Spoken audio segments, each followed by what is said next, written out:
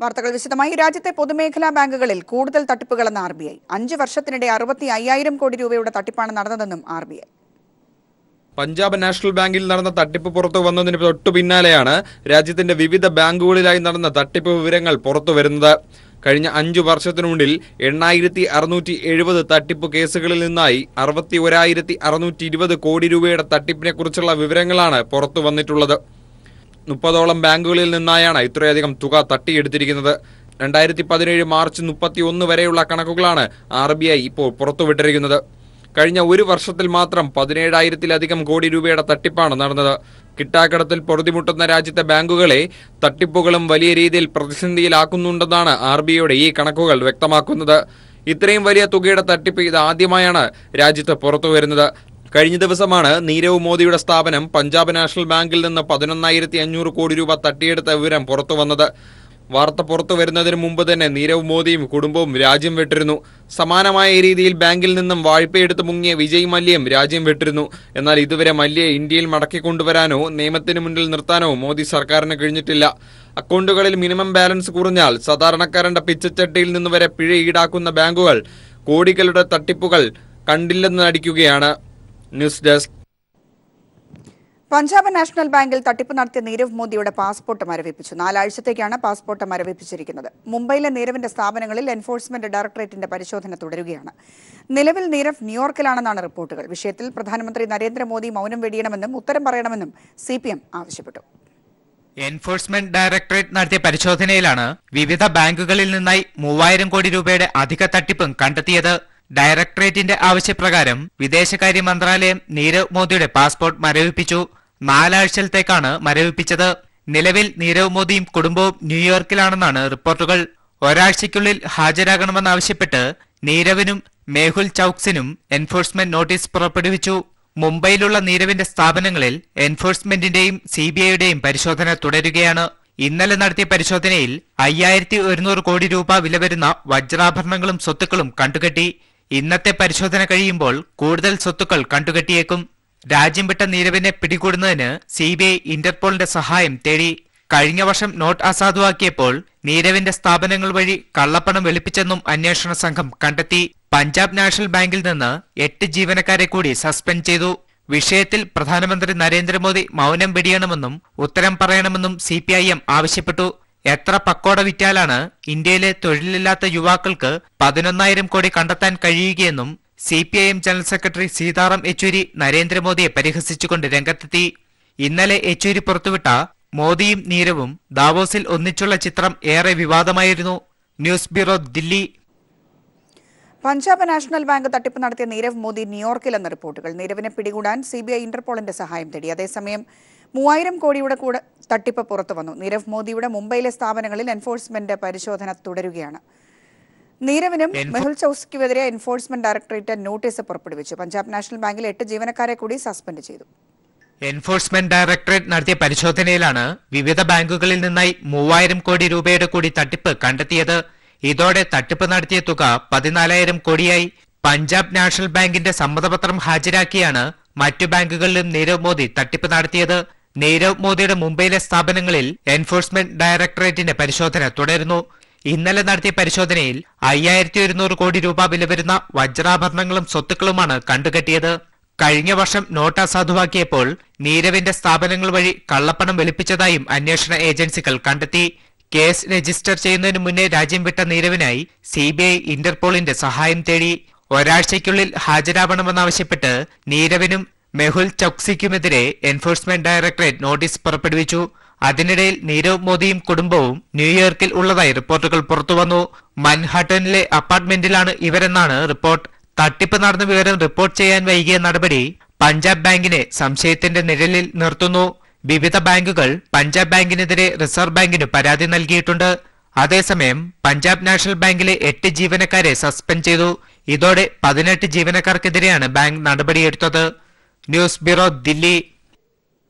ചെങ്ങന്നൂരിലെ ഉപതെരഞ്ഞെടുപ്പിൽ മത്സരിക്കാനില്ലെന്ന് PC വിഷ്ണുനാഥ്. കോൺഗ്രസ് നേതൃത്വത്തെ ഇക്കാര്യം അറിയിച്ചുവെന്നും വിഷ്ണുനാഥ് പറഞ്ഞു. ഏൽപ്പിച്ച ഉത്തരവാദിത്തം, ചുമതല കർണാടകയിൽ പൂർത്തിയാക്കേണ്ടതായിട്ടുണ്ട് എന്നുള്ളതുകൊണ്ട് ഈ ഉപതെരഞ്ഞെടുപ്പിൽ സ്ഥാനാർത്ഥിയായി എന്നെ പരിഗണിക്കേണ്ടതില്ല എന്ന് നേതൃത്വത്തെ ഞാൻ അറിയിച്ചിട്ടുണ്ട്. ബഹുമാന്യനായ ശ്രീ രാഹുൽ ഗാന്ധിയോടും പ്രിയപ്പെട്ട ശ്രീ AK ആന്റണിയോടും ഉമ്മൻചാണ്ടി സാറിനോടും ശ്രീ രമേശ് ചെന്നിത്തലയോടും ബഹുമാന്യനായ KPCC പ്രസിഡന്റിനോടും എൻ്റെ ജനറൽ സെക്രട്ടറി ആയിട്ടുള്ള AICCയുടെ കർണാടകത്തിൻ്റെ ചുമതലയുള്ള ജനറൽ സെക്രട്ടറി ആയ ശ്രീ KC വേണുഗോപാലിനോടും എല്ലാവരോടും ഈ കാര്യം ഞാൻ അറിയിച്ചിട്ടുണ്ട്. കാവേരി നദീജല തർക്കത്തിൽ തമിഴ്നാടിന് തിരിച്ചടി. തമിഴ്നാടിന്റെ ജലവിഹിതം 192 TMCയിൽ നിന്ന് 177.25 TMC ആയി സുപ്രീം കോടതി വെട്ടിക്കുറച്ചു. കർണാടകയ്ക്ക് അധിക ജലം ലഭിക്കും. കേരളത്തിന്റെയും പുതുച്ചേരിയുടെയും ജലവിഹിതത്തിൽ കുറവില്ല. കാവേരി നദി ദേശീയ സ്വത്തെന്നും സുപ്രീം കോടതി അന്തിമ വിധിയിൽ പറഞ്ഞു. അരനൂറ്റാണ്ടോളം നീണ്ട കാവേരി നദീജല തർക്കത്തിലാണ് സുപ്രീം കോടതി അന്തിമ വിധി പുറപ്പെടുവിച്ചിരിക്കുന്നത്. 2007 കാവേരി ട്രിബ്യൂണൽ ഉത്തരവ് ഭേദഗതി ചെയ്ത സുപ്രീം കോടതി തമിഴ്നാടിന്റെ ജലവിഹിതത്തിൽ നിന്നും 14.75 TMC ജലം വെട്ടിക്കുറച്ചു. നിലവിൽ വർഷം തോറും കർണാടക സർക്കാർ തമിഴ്നാടിന് കാവേരിയിൽ നിന്നും 192 TMC ജലമാണ് നൽകേണ്ടി വരുന്നത്. സംസ്ഥാനത്തെ ജലദൗർലഭ്യം പരിഗണിച്ച സുപ്രീം കോടതി ഇനി മുതൽ തമിഴ്നാടിന് 177.25 TMC ജലം നൽകിയാൽ മതിയെന്ന് ഉത്തരവിട്ടു. കർണാടകയ്ക്ക് 14.75 TMC ജലം അധികമായി ലഭിക്കും. ഇതോടെ കർണാടകയുടെ വിഹിതം 284.25 TMC ജലമായി ഉയർന്നു. 99.8 TMC ജലം വെട്ടുകിട്ടണമെന്ന കേരളത്തിന്റെ ആവശ്യം സുപ്രീം കോടതി പരിഗണിച്ചില്ല. ട്രിബ്യൂണൽ മുൻ ഉത്തരവ് പ്രകാരം 30 TMC ജലം കേരളത്തിനും 7 TMC ജലം പുതുച്ചേരിക്കും തുടർന്ന് ലഭിക്കും. കാവേരി മാനേജ്മെന്റ് ബോർഡ് രൂപീകരിക്കാൻ സുപ്രീം കോടതി ഉത്തരവിട്ടു. നദിയുടെ അവകാശം ചൂണ്ടിക്കാട്ടി ഈ തീരുമാനത്തെ കർണാടക എതിർത്തെങ്കിലും അംഗീകരിക്കപ്പെട്ടില്ല. കാവേരി രാജ്യത്തിന്റെ പൊതു സ്വത്താണെന്ന് ചൂണ്ടിക്കാട്ടിയ സുപ്രീം കോടതി ഒരു സംസ്ഥാനത്തിനും ഉടമസ്ഥാവകാശം ഉന്നയിക്കാനാകില്ലെന്ന് വ്യക്തമാക്കി. ഉത്തരവിനെ കർണാടകയും തമിഴ്നാടും സ്വാഗതം ചെയ്തു. 15 വർഷത്തേക്കാണ് വിധി. 2007 കാവേരി ട്രിബ്യൂണൽ ഉത്തരവ് ചോദ്യം ചെയ്ത് കർണാടക, തമിഴ്നാട്, കേരളം, പുതുച്ചേരി സംസ്ഥാനങ്ങളാണ് സുപ്രീം കോടതിയെ സമീപിച്ചത്. ചീഫ് ജസ്റ്റിസ് ദീപക് മിശ്ര അധ്യക്ഷനായി ജസ്റ്റിസുമാരായ അമിതാവ് റോയ്, ഖാൻവാൽക്കർ എന്നിവരുൾപ്പെട്ട ബെഞ്ചാണ് വിധി പുറപ്പെടുവിച്ചതും. കൂടുതൽ ജലം തമിഴ്നാടിന് വിട്ടു നൽകണമെന്ന് 2016 സുപ്രീം കോടതി ഉത്തരവിട്ടതിനെ തുടർന്ന് കർണാടകയിൽ വലിയ പ്രക്ഷോഭങ്ങളുണ്ടായിരുന്നു. News bureau, Delhi.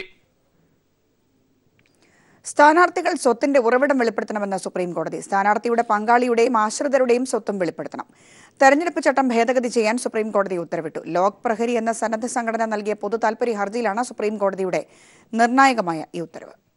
പാർലമെന്റിലേക്കും നിയമസഭകളിലേക്കും തദ്ദേശ സ്ഥാപനങ്ങളിലേക്കും മത്സരിക്കുന്നവർക്ക് മേൽ പിടിമുറുക്കിയാണ് സുപ്രീം കോടതിയുടെ പുതിയ ഉത്തരവ്. സ്ഥാനാർത്ഥികൾ സ്വത്ത് മാത്രം വെളിപ്പെടുത്തിയാൽ പോരാ, അതിന്റെ ഉറവിടം കൂടി വെളിപ്പെടുത്തണമെന്ന് ജസ്റ്റിസ് ചെലമേശ്വർ അധ്യക്ഷനായ സുപ്രീം കോടതി ബെഞ്ച് വിധി പുറപ്പെടുവിച്ചു. ഉറവിടം വെളിപ്പെടുത്തുന്ന സ്വത്തിനു പുറമെ സ്ഥാനാർത്ഥികൾ അവരുടെ പങ്കാളിയുടെയും ആശ്രിതരുടെയും സ്വത്തുവിവരങ്ങളും നാമനിർദ്ദേശ പത്രികയോടൊപ്പം നൽകണം. ഇതിനായി തെരഞ്ഞെടുപ്പ് ചട്ടങ്ങളിൽ ആവശ്യമായ ഭേദഗതി വരുത്താൻ സുപ്രീം കോടതി നിർദ്ദേശിച്ചു. നാമനിർദ്ദേശ പത്രികയോടൊപ്പം സ്വത്തുവിവരങ്ങൾ രേഖപ്പെടുത്താൻ നിലവിൽ പ്രത്യേക ഫോം ഉണ്ട്. ഇതിൽ സ്വത്തിന്റെ ഉറവിടം കൂടി രേഖപ്പെടുത്താനുള്ള മാറ്റങ്ങൾ വരുത്താനും കോടതി പറഞ്ഞു. ലോക് പ്രഹരി എന്ന സംഘടന നൽകിയ പൊതുതാൽപര്യ ഹർജിയിലാണ് സുപ്രീം കോടതിയുടെ ചരിത്രപരമായ ഉത്തരവ്. MPയോ MLAയോ ആയി തെരഞ്ഞെടുക്കപ്പെട്ടതിനു ശേഷം പലരും അനധികൃതമായി സ്വത്ത് സമ്പാദിക്കുന്നു. ഇത് തടയാൻ പങ്കാളിയുടെയും ആശ്രിതരുടെയും സ്വത്തുവിവരങ്ങൾ കൂടി അറിയുകയാണ് വേണ്ടതെന്ന് വാദത്തിനിടെ സുപ്രീം കോടതി അഭിപ്രായപ്പെട്ടിരുന്നു. നിലവിൽ പങ്കാളിയുടെ സ്വത്തുവിവരങ്ങൾ നൽകണമെന്നത് നിർബന്ധമല്ല. ഇതിനാണ് സുപ്രീം കോടതി മാറ്റം വരുത്തിയിരിക്കുന്നത്. News bureau, Delhi. കൊച്ചി കപ്പൽശാലയിൽ സുരക്ഷാ പരിശോധനയിലുണ്ടായ ഗുരുതരമായ വീഴ്ചയാണ് 5 പേരുടെ മരണത്തിനിടയാക്കിയ അപകടത്തിന് കാരണമെന്ന് ഫാക്ടറീസ് ആൻഡ് ബോയിലേഴ്സ് സംഘത്തിന്റെ കണ്ടെത്തൽ. ഗ്യാസ് ഫ്രീ പെർമിറ്റ് സംവിധാനം അടക്കമുള്ളവ പാലിക്കുന്നതിൽ കപ്പൽശാല അധികൃതർ വീഴ്ച വരുത്തിയതായി ഫാക്ടറീസ് ആൻഡ് ബോയിലേഴ്സ് ഡയറക്ടർ പറഞ്ഞു. 5 ദിവസങ്ങൾക്കകം അന്വേഷണ സംഘം റിപ്പോർട്ട് സമർപ്പിക്കും. കപ്പൽശാലയിൽ അറ്റകുറ്റപ്പണികൾക്ക് മുൻപ് എല്ലാ സുരക്ഷാ സംവിധാനങ്ങളും പരിശോധിക്കണമെന്നാണ് നിയമം. എന്നാൽ ഫാക്ടറീസ് ആൻഡ് ബോയിലേഴ്സ് സംഘം നടത്തിയ പരിശോധനയിൽ ഗുരുതരമായ സുരക്ഷാ വീഴ്ച സംഭവിച്ചിട്ടുണ്ടെന്ന് സംശയിക്കുന്നതായി ഡയറക്ടർ പറഞ്ഞു. അപകടം നടന്ന ONGC കപ്പലായ സാഗർ ഭൂഷണിലെ കരാത്തൊഴിലാളികൾക്ക് 7 ദിവസത്തെ വർക്ക് പെർമിറ്റാണ് കൊച്ചിൻ ഷിപ്പ്യാർഡ് നൽകിയിരിക്കുന്നത്. സ്ഫോടന സാധ്യതയുള്ള മേഖലകളിൽ ദിവസേന വർക്ക് പെർമിറ്റും ജോലിസ്ഥലവും പരിശോധിക്കണമെന്നിരിക്കെ കപ്പൽശാലയുടെ നടപടി ഗുരുതരമായ വീഴ്ചയാണെന്ന് ഫാക്ടറീസ് ആൻഡ് ബോയിലേഴ്സ് ഡയറക്ടർ പറഞ്ഞു. നമ്മുടെ പരിശോധനയിൽ 2 ഹോസാണ് നമ്മൾ കണ്ടത്. 2 ഓക്സി അസർലിൻ ഹോസുകളാണ് കണ്ടത്. അതിൽ ഒരെണ്ണം വെൽഡിംഗ് ടോർച്ച്, ഘടിപ്പിച്ചിട്ടുണ്ട്, മറ്റേതിൽ വെൽഡിംഗ് ടോർച്ച് ഘടിപ്പിച്ചിട്ടില്ല, അത് ഓപ്പൺ ആയിട്ടാണ് കിടക്കുന്നത്. അപ്പോൾ നമ്മൾ സസ്പെക്ട് ചെയ്യുന്നത് വെൽഡിംഗ് ടോർച്ച് രണ്ടും അടുപ്പിക്കാതെ തന്നെ കിടന്നിരുന്നാവും. മറ്റത് രാവിലെ വർക്ക് ചെയ്യാൻ വന്ന ആൾ നോർമൽ പ്രൊസീജിയറിൽ അത് കണക്ട് ചെയ്തിട്ടുണ്ട് എന്ന് നമ്മൾ സ്റ്റാർട്ട് ചെയ്ത് കാണണം. കാരണം അതാണ് നമ്മളൊരു സസ്പെക്ട് ചെയ്യുന്ന ഒരു കേസ്. കപ്പൽശാലയിൽ സുരക്ഷാ പാളിച്ചുണ്ടായോ എന്ന് പരിശോധിക്കണമെന്ന് അപകടത്തിൽ പരിക്കേറ്റ ഉദയംപേരൂർ സ്വദേശി ജെയ്സൺ പറഞ്ഞു. ജോലി ആരംഭിച്ച ഉടൻ അപകടമുണ്ടാവുകയായിരുന്നു. 12 അടിയോളം തെറിച്ചുപോയതിനാണ് ജീവൻ തിരിച്ചു കിട്ടിയതെന്നും ജെയ്സൺ പറഞ്ഞു. അസറ്റിൽ മാത്രമായിരുന്നെങ്കിൽ ആ ഒരു കമ്പാർട്ട്മെന്റിൽ മാത്രമുള്ള ഒരു ഫയർ ആവുള്ളൂ. ഇത് ഓക്സിജനും കൂടി ആഡിങ് ഉണ്ടാകാം. അതാണ് എല്ലായിടത്തും ഒരു പ്രഷർ. വീൽ ഹൗസ് വരെ പ്രഷർ ചെയ്തെന്ന് പറയുന്നത്. സുരക്ഷാ കാര്യങ്ങൾ കൃത്യമായിട്ട് പരിശോധിച്ചിട്ടാണ് വർക്ക് പെർമിറ്റ് കൊടുക്കുന്നത്. ഇതെവിടെയാണ് ആ പാളിച്ച വന്നിരിക്കുന്നതെന്ന് അറിയില്ല. താഴത്തെ ബെല്ലാസ്റ്റ് ടാങ്കാണോ അല്ലെങ്കിൽ AC കമ്പാർട്ട്മെന്റിലാണോ എന്ന് സംശയമുണ്ട്. അസറ്റിലിൻ വാതകമാണ് അപകട കാരണമെന്ന് സ്ഥിരീകരിച്ചെങ്കിലും വാതകം എങ്ങനെയാണ് ചോർന്നതെന്ന കാര്യത്തിലാണ് അവ്യക്തത ഇപ്പോഴും തുടരുന്നത്. News bureau, Kochi. വാർത്തകൾ തുടരുന്നു. ജാതിയുടെയും മതത്തിന്റെയും പേരിലുള്ള വേർതിരിവ് ഭാരതീയ ദർശനത്തിന് ചേർന്നതല്ലെന്ന് ഉപരാഷ്ട്രപതി വെങ്കയ്യ നായിഡു. ജാതിയുടെയും മതത്തിന്റെയും പണത്തിന്റെയും അടിസ്ഥാനത്തിലാണ് ഇപ്പോൾ രാഷ്ട്രീയമെന്നും അദ്ദേഹം വിമർശിച്ചു. മതം രാഷ്ട്രീയത്തിലേക്കും രാഷ്ട്രീയം മതത്തിലേക്കും കടക്കാൻ പാടില്ലെന്നും ഉപരാഷ്ട്രപതി ഓർമ്മിപ്പിച്ചു. തിരുവനന്തപുരത്ത് ചിത്തിര തിരുനാൾ സ്മാരക പ്രഭാഷണത്തിൽ സംസാരിക്കുകയായിരുന്നു അദ്ദേഹം. ജാതിയുടെയും മതത്തിന്റെയും പേരിലുള്ള വേർതിരിവാണ് ഇന്ന് രാജ്യത്ത് ഏറെയും. ഇത് ഭാരതീയ സംസ്കാരത്തിന് ചേർന്നതല്ല. ചില രാഷ്ട്രീയ നേതാക്കൾ മതത്തെ രാഷ്ട്രീയത്തിനായി ഉപയോഗിക്കുന്നുണ്ട്. ഒരു പാർട്ടിക്കും പ്രത്യേകം ഒരു മതത്തിനോ ജാതിക്കോ വേണ്ടി പ്രവർത്തിക്കാൻ സാധിക്കില്ലെന്നും ഉപരാഷ്ട്രപതി വെങ്കയ്യ നായിഡു പറഞ്ഞു. തിരുവനന്തപുരത്ത് ചിത്തിര തിരുനാൾ സ്മാരക പ്രഭാഷണത്തിലാണ് രാഷ്ട്രീയത്തിലെ അസമത്വങ്ങളെക്കുറിച്ച് അദ്ദേഹം വിശദീകരിച്ചത്. Politics should not get into religion. Religion should not get into politics. This is one thing. My point is, people has to be elected and selected on the basis of 4 C's. What are the 4 C's? Character, caliber, capacity, conduct. But unfortunately, some of the political trends in India are led by 3 C's: caste, community, and cash. That's the unfortunate situation prevailing in certain parts of the country. മാതൃഭാഷയെ അപമാനിക്കുന്നത് സ്വന്തം അമ്മയെ അപമാനിക്കുന്നതിന് തുല്യമാണ്. നമ്മുടെ സംസ്കാരത്തെ ബഹുമാനിക്കാനും പിന്തുടരാനും നമുക്ക് കഴിയണമെന്നും ഉപരാഷ്ട്രപതി കൂട്ടിച്ചേർത്തു. രാവിലെ 10:45 അദ്ദേഹം തിരുവനന്തപുരത്ത് എത്തിച്ചേർന്നത്. നാളെ കോഴിക്കോട് നടക്കുന്ന 2 പരിപാടികൾക്ക് ശേഷം ഉപരാഷ്ട്രപതി ദില്ലിക്ക് മടങ്ങും. News bureau, Thiruvananthapuram. ജാതിയുടെയും മതത്തിന്റെയും പേരിലുള്ള വേർതിരിവ് ഭാരതീയ ദർശനത്തിന് ചേർന്നതല്ലെന്ന് വെങ്കയ്യ നായിഡു പറഞ്ഞു.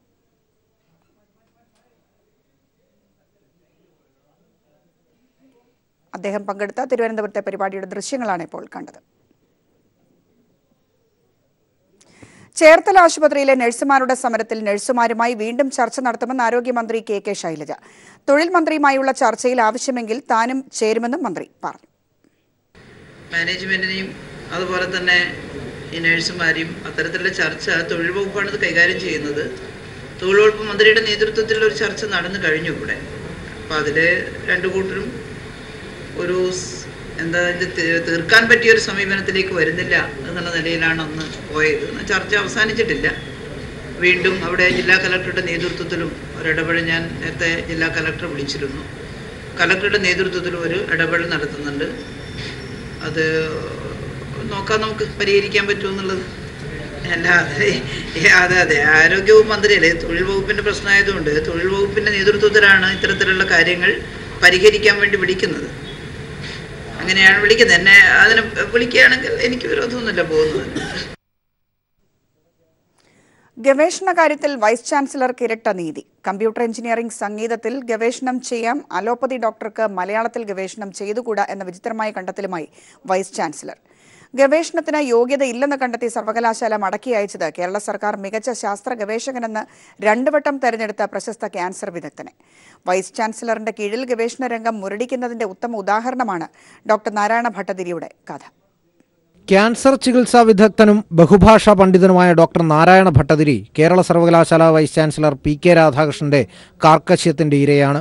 ഗവേഷണ കാര്യത്തിൽ വീസി പുലർത്തിയ സാങ്കേതികമായ പിടിവാശി ഒഴിവാക്കിയിരുന്നെങ്കിൽ മലയാള ഭാഷയ്ക്കും ഒപ്പം വൈദ്യശാസ്ത്രത്തിനും മുതൽക്കൂട്ടാകുമായിരുന്ന ഒരു ഗവേഷണ പ്രബന്ധം പിറവിയെടുക്കുമായിരുന്നു.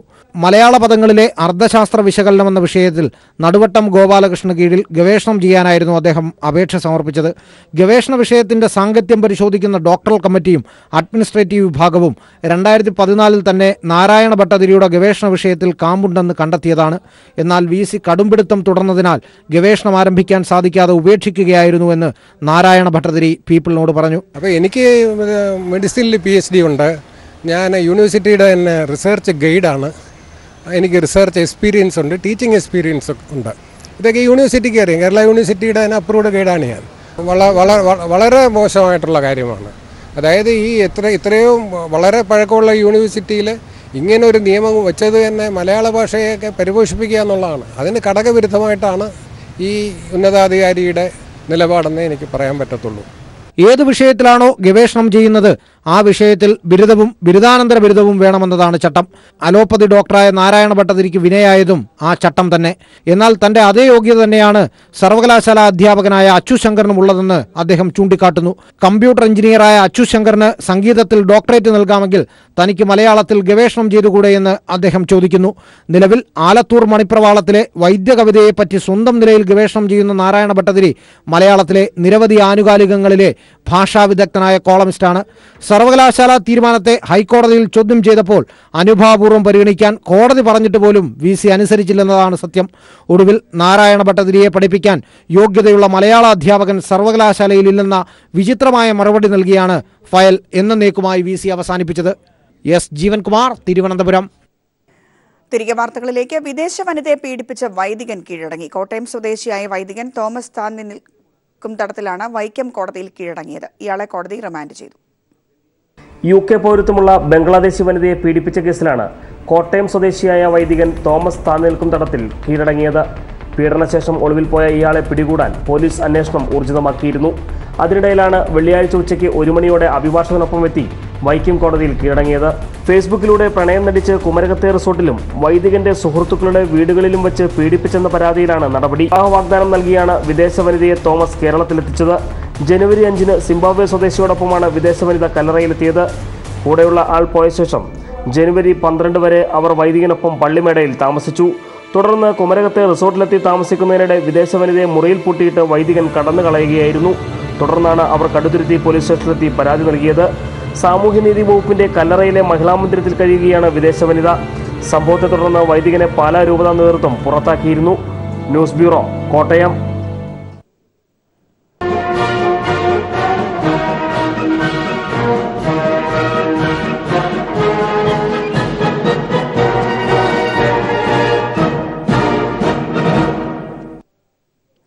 തൃശൂരിൽ ചേരുന്ന CPM സംസ്ഥാന സമ്മേളന വേദിയിലേക്കുള്ള രക്തസാക്ഷി കുടീരങ്ങളിൽ നിന്നുള്ള വടക്കൻ മേഖല ദീപശിഖ ജാഥ പ്രയാണം തുടങ്ങി. CPM കേന്ദ്ര കമ്മിറ്റി അംഗം P. കരുണാകരൻ MP, ജാഥ ലീഡർ TV രാജേഷ് MLAക്ക് ദീപശിഖ കൈമാറി ജാഥ ഉദ്ഘാടനം ചെയ്തു.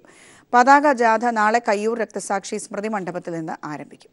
തൃശൂരിൽ ചേരുന്ന CPIM സംസ്ഥാന സമ്മേളന നഗരിയിൽ സ്ഥാപിക്കാനുള്ള രക്തസാക്ഷി കുടീരങ്ങളിൽ നിന്നുള്ള വടക്കൻ മേഖല ദീപശിഖ ജാഥയ്ക്ക് തുടക്കമായി. ജന്മിത്തത്തിനെതിരെ പൊരുതി രക്തസാക്ഷികളായ മഞ്ചേശ്വരം പൈവളികയിലെ സഹോദരന്മാരായ മഹാബല ഷെട്ടി, സുന്ദര ഷെട്ടി, ചെന്നപ്പ ഷെട്ടി എന്നിവരുടെ സ്മൃതി മണ്ഡപത്തിൽ CPIM കേന്ദ്ര കമ്മിറ്റി അംഗം P. കരുണാകരൻ MP ജാഥ ഉദ്ഘാടനം ചെയ്തത്. പൈവളിക രക്തസാക്ഷി സഹോദരന്മാരുടെ ഇളയ സഹോദരൻ U. കൃഷ്ണ ഷെട്ടിയുടെ മക്കളായ ജഗദീഷും സുജാതയും ചേർന്ന് അഗ്നി പകർന്ന ദീപശിഖകൾ P. കരുണാകരൻ MPക്ക് കൈമാറി. തുടർന്ന് ജാഥ leader TV Rajesh MLAക്ക് ദീപശിഖകൾ കൈമാറിക്കൊണ്ടാണ് P. Karunakaran ജാഥ ഉദ്ഘാടനം ചെയ്തത്. ചടങ്ങിൽ മുതിർന്ന CPIM നേതാവ് A. അബൂബക്കർ അധ്യക്ഷനായിരുന്നു. CPIM കാസർഗോഡ് ജില്ലാ സെക്രട്ടറി MV ബാലകൃഷ്ണൻ, സംസ്ഥാന കമ്മിറ്റി അംഗം KP സതീഷ് ചന്ദ്രൻ തുടങ്ങിയവരും സന്നിഹിതരായിരുന്നു. അത്ലറ്റുകൾ റിലേയായാണ് ദീപശിഖകൾ സമ്മേളന നഗരിയിലെത്തിക്കുക. കാസർഗോഡ് ജില്ലയിലെ 38 രക്തസാക്ഷികളുടെ ദീപശിഖകൾ നാളെ വൈകിട്ടോടെ ജില്ലാതിർത്തിയായ കാലിക്കടവിൽ സംഗമിച്ച് കരിവള്ളൂരിൽ കണ്ണൂർ ജില്ലയിലെ അത്ലറ്റുകൾക്ക് കൈമാറും. വനിതാ അത്ലറ്റുകൾ ഓരോ രക്തസാക്ഷിയുടെയും ഫോട്ടോ പ്ലക്കാർഡുകൾ എന്തി ജാഥയിൽ അണിചേരുന്നുണ്ട്. നേതാക്കൾക്കൊപ്പം ചുവപ്പ് വളണ്ടിയർമാരും ഇരുചക്രവാഹനങ്ങളിൽ നൂറുകണക്കിന് പ്രവർത്തകരും ബാൻഡ് സംഘവും ജാഥയെ അനുഗമിക്കുന്നു. നാളെ ഉച്ചയ്ക്ക് 1 മണിക്ക് കയ്യൂരിൽ രക്തസാക്ഷി സ്മൃതി മണ്ഡപത്തിൽ സംസ്ഥാന സമ്മേളന നഗരിയിൽ ഉയർത്താനുള്ള പതാക കേന്ദ്ര കമ്മിറ്റി അംഗം EP ജയരാജൻ MLA ജാഥ ലീഡർ MV ഗോവിന്ദന് കൈമാറും. പതാക ദീപശിഖ ജാഥകൾ ചെറുവത്തൂരിൽ സംഗമിച്ച് പ്രയാണം തുടരും. 21-ന് വൈകിട്ട് തൃശൂരിലെ സമ്മേളന നഗരിയിൽ എത്തിച്ചേരും. News bureau, Kasaragod. സാംസ്കാരിക നഗരിയിൽ വിപ്ലവ സ്മരണകൾ ഉയർത്തി ചരിത്ര പ്രദർശനം ആരംഭിച്ചു. CPM സംസ്ഥാന സമ്മേളനത്തോടനുബന്ധിച്ചാണ് ചിരസ്മരണ എന്ന പേരിൽ കമ്മ്യൂണിസ്റ്റ് പാർട്ടിയുടെ ചരിത്രവും സാംസ്കാരിക നവോത്ഥാന ദേശീയ പ്രസ്ഥാനങ്ങളുടെ വളർച്ചയും കോർത്തിണക്കിയ പ്രദർശനമൊരുക്കിയത്. ഇന്നസെന്റ് എം.പി. പ്രദർശനം ഉദ്ഘാടനം ചെയ്തു.